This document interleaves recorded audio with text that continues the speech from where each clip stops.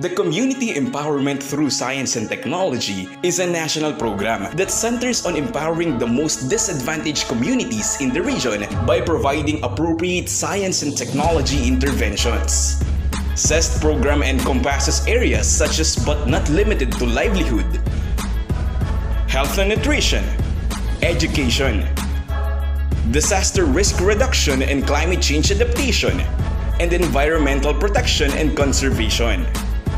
As of October 2020, there are 13 Cest areas in the region located in the following municipalities: Magsaysay and Rizal in Occidental Mindoro, Mansalay, Bulalakaw, and Baco in Oriental Mindoro, Torrijos, Buena Vista, and Gasan in Marinduque, Corsuera, San Jose, and Concepcion in Romblon, Dumaran, and Linapacan in Palawan.